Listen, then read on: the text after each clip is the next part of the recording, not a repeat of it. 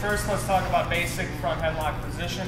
There's a lot of different ways to do this. I'm going to talk about my preference. I like to control the chin here. I like to control the chin. I find that if I can control the chin, I have really strong control over the head. As we know, where the head goes, the body must follow. So I'm going to control the chin. Then my goal is to pull this elbow away from Mark's body. Mark wants his elbows always tight to his body, so he can't attack underhook, he can't attack his arm. So I want to pull this away. I'm going to pull the elbow away and up. Go to the other side. Here. When I have the head control, my elbow has to, like I said, I want to pull Mark's elbow away. I want to keep my elbow tight to the body. So I'm going to keep my elbow tight to my body, not out. If it's out, Mark can duck. So stay tight. I'm using my chest to cover Mark's head. I'm using my other hand to control this elbow. One little key here. This is the pocket. I want my shoulder in the pocket. So we have a tendency when we get this front headlock to get too high over here, and I'm not really, my weight isn't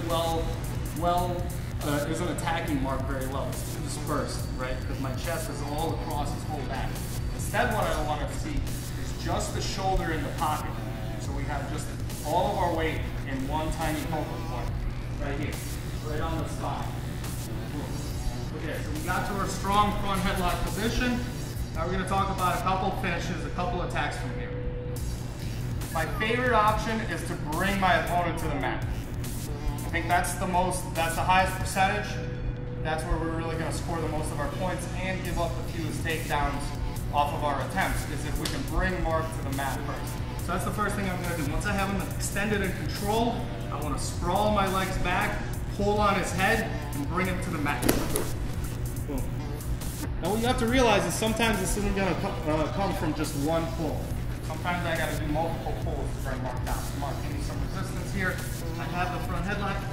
It's not coming down. It's not coming down. Third time. Still, he's a little high here.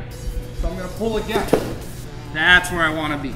I want to get Mark's elbow on the mat, not just his hands, right? Get him all the way down to the elbow. So his weight's coming forward. It's very hard for him to counter or to re-attack. Now I'm just staying on my knee right now for demonstration purposes. If I'm going live here, I'm staying off my knee and putting a lot of pressure on Mark.